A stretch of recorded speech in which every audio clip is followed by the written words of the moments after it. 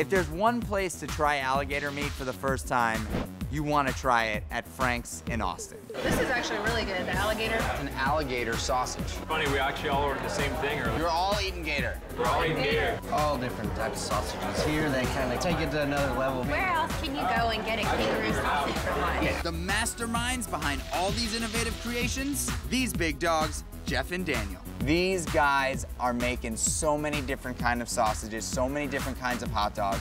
And we tried the gator dog, and it was unbelievable. Let's get this sausage on the grill. Sure. What does gator taste like? I've actually never had it. Tastes like chicken. Tastes like chicken. Fancy chicken. Shocker. This is the crawfish tail. Right now they're in a buttermilk bath. We just want to give them a little bit of moisture, a little bit of wet, right into the flour and Creole seasoning. Got it. Gotta have that crunch, gotta have a little bit of texture. Look at that. That's what I'm talking about. It's about ready over here. Get some Those look beautiful. Good color on it. We'll load that up, hit this with that slaw. Got these bad boys. And we'll finish it off with a little bit of green. This is just a scallion. I mean, I'm looking at that thing, and I'm like ready to get my hands dirty. Here goes nothing. It was so tasty, so delicious, and you've got to go check out Frank in Austin, Texas. It was my first time trying gator, and it was amazing.